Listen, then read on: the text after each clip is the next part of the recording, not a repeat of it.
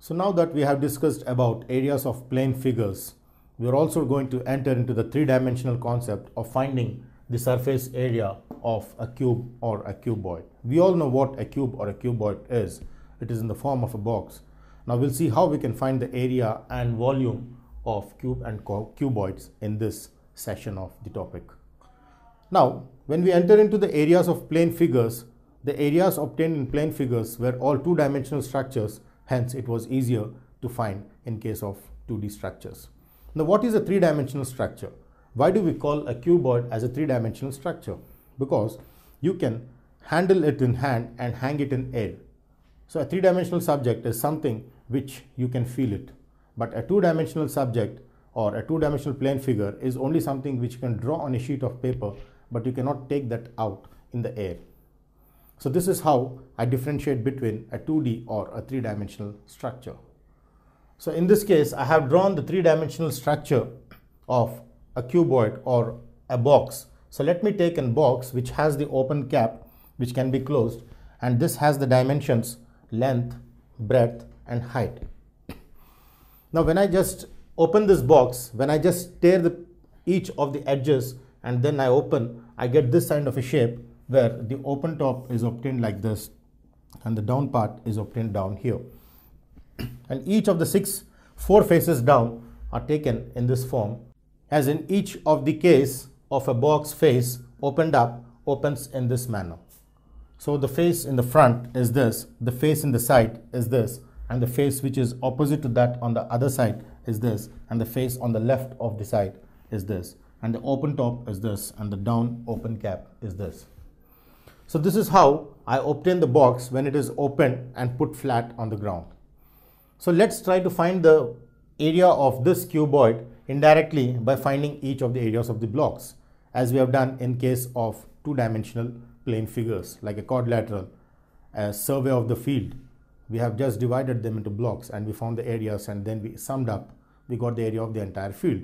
Similarly, I'll find the area of each of the regions and then sum up to get the area of the entire cuboid, the surface area of the entire cuboid. So this is how the concept runs.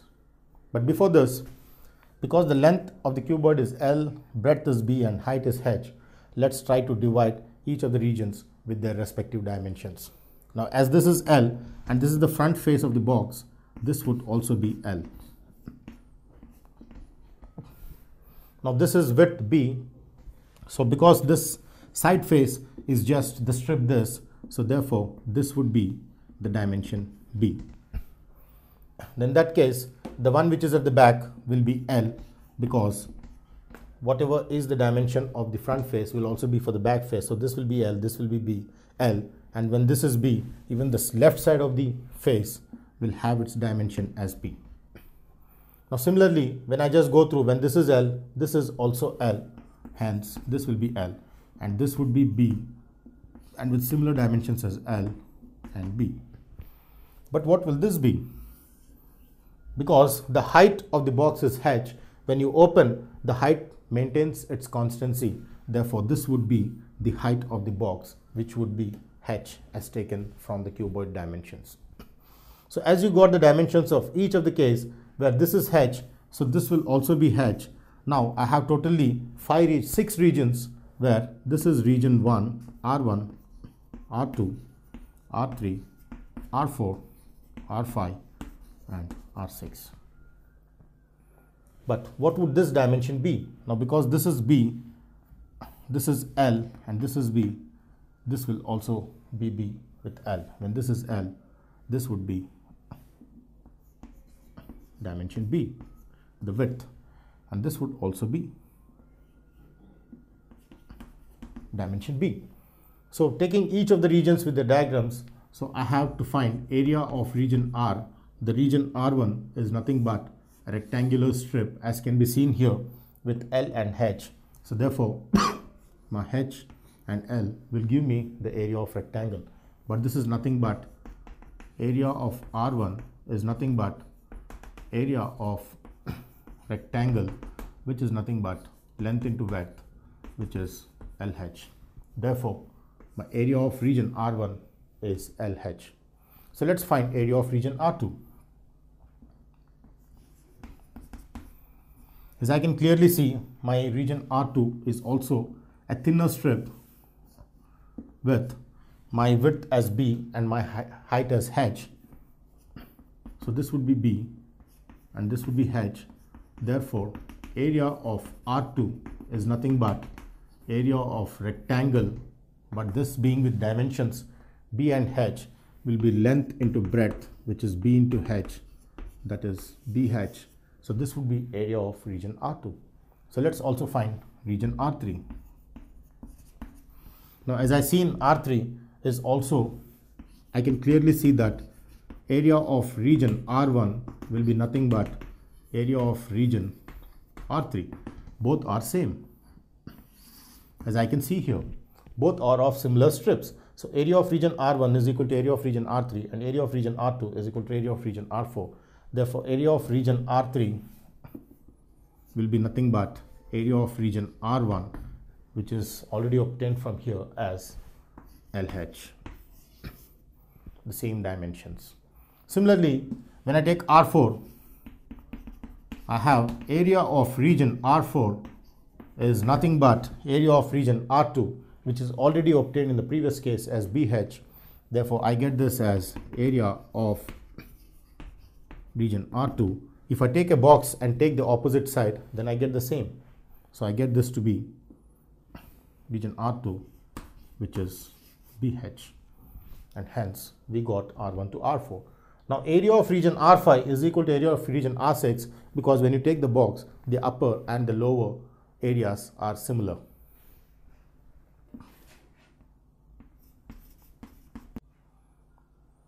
So let's find the area of region R5. So for this, my region R5 is a rectangle with the dimensions L and B. So therefore, that implies area of region R5 is nothing but a rectangle with its dimensions length into breadth. So this is area of rectangle with the dimensions length into breadth. So I get LB as the area of the region R5. But because the region R5 and region R6 are with similar areas, therefore my R6 is with equal area as that of region R5. Therefore, area of region R6 is nothing but area of region R5, which we already calculated in the previous case as LB. Hence, I get this to be LB. Now, I have totally 6 regions whose areas have been calculated, starting with region R1, which is LH, R2 is BH, R3 is LH, R4 is BH, R5 is LB, and R6 is LB. Now, if I add all these 6 regions, I get the surface area of the cuboid, the total surface area of the cuboid, which is nothing but, when taken joined back, gives me a box with the open, with the upper and down lid closed. So this is how I get the cuboid by summing up each of the areas. So let's see what would be the formula which I derive for total surface area of a cuboid by adding each of its area. Therefore, the total surface area of a cuboid is obtained by adding each of the areas from R1 to R6 regions, which we have obtained in each of the cases separately. So TSA is nothing but total surface area of a cuboid, which includes all the 6 faces on the side and even on the top and the bottom is of a cuboid, would be nothing but areas of region R1, R2, R3, R4 to R6, R1 to R6. Then when I just simplify this, I have LH plus BH plus LH. So I just get LH plus BH plus LH plus BH plus LB plus LB. Now as I see, each of the LH is 2 times, each of the BH is 2 times, each of the LB is 2 times. So I can write this as 2 times of LB plus BH plus LH, each of the twice 2 taken out and the remaining written out here. So this is how I get the TSA of the cuboid, where the total surface area of a cuboid with length L, breadth B and height H is given by the formula 2 times of LB plus BH plus LH. as obtained from a two-dimensional plane figure. So a three-dimensional cuboid is just separated in the form of a sheet, and each of its region area is calculated, and all the areas regions are summed up so that I get the total surface area of a cuboid. Now when we discuss about three-dimensional structures, we use the word surface for area. We say area of a quadrilateral, but I don't say surface area of a quadrilateral, surface area of a trapezium. We just call them as area of trapezium. But when I come to cube or a cuboid, I use the word surface because a three-dimensional structure is assumed with its outer surface. So therefore, surface area is the word used for three-dimensional structures. Hence, the total surface area of a cuboid is 2 times LB plus BH plus LH unit square. A cuboid, a three-dimensional structure with its own area, as in case of areas of plane figures. Areas of three-dimensional structures is what we are discussing in the present session. Now, as we have seen the cuboid, this represents a three-dimensional cuboid shape. So let's see how a total surface area or a lateral surface area is differentiated from this particular box. Now this is a cuboid. If I assume this to be length, this would be breadth, and this is height. So L, B, and H. So using these three dimensions, as we have taken here in case of this similar figure out here on the board, now I have L, B, and H, for which the total surface area was just split with 6 different regions when this box was open cut and put on a flat table. Now let's see how the lateral surface area is also calculated using the similar dimensions. Now what is the difference between a total surface area and a lateral surface area? So lateral surface area is the area which covers the lateral faces. Now what are the lateral faces in case of this cuboid? If I take these faces which are facing towards, those are the lateral faces. If the upper part and the down part, or the open of the box and the down of is removed, then this forms an open cuboid for which the lateral surface area can be calculated. So lateral surface area includes phase 1, phase 2, phase 3, and phase 4. It doesn't include this and this. So this is how I understand the difference between the lateral surfaces and the total surfaces. So as we all know that the cuboid has 6 faces, 4 lateral and 1 on the top and 1 on the bottom. So 1, 2, 3, 4, 5, 6. So with these 6 faces, I get the total surface area of a cuboid, but with only the 4 lateral faces, I get the lateral surface area of a cuboid. So let's see how only the lateral surface area is calculated.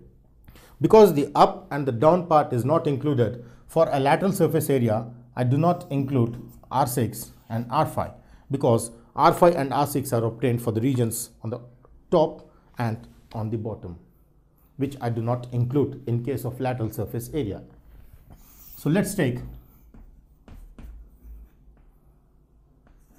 lateral surface area. This, which includes lateral faces only. This includes only the lateral faces 1, 2, 3, and 4.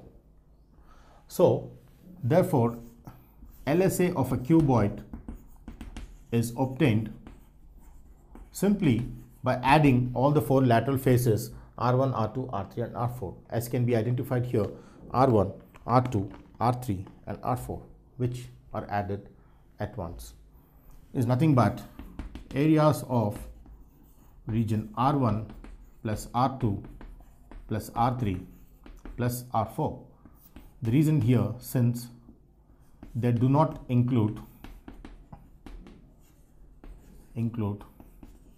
top and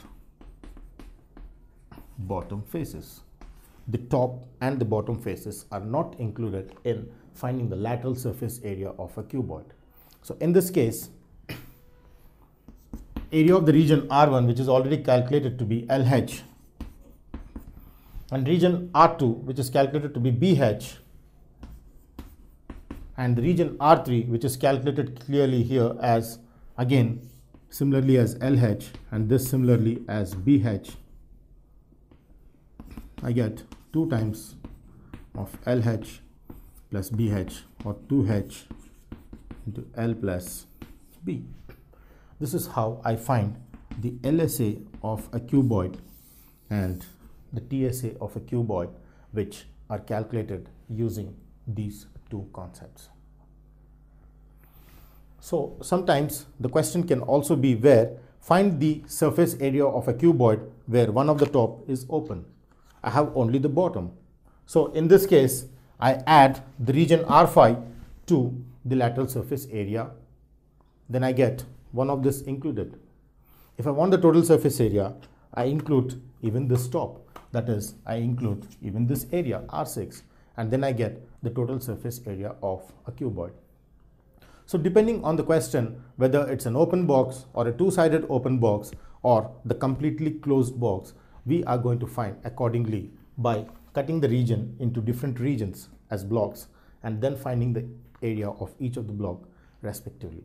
And hence we get the lateral surface area and the total surface area of a cuboid for the given dimensions L, B and H. L, B and H. A cuboid area can easily be found using the formula.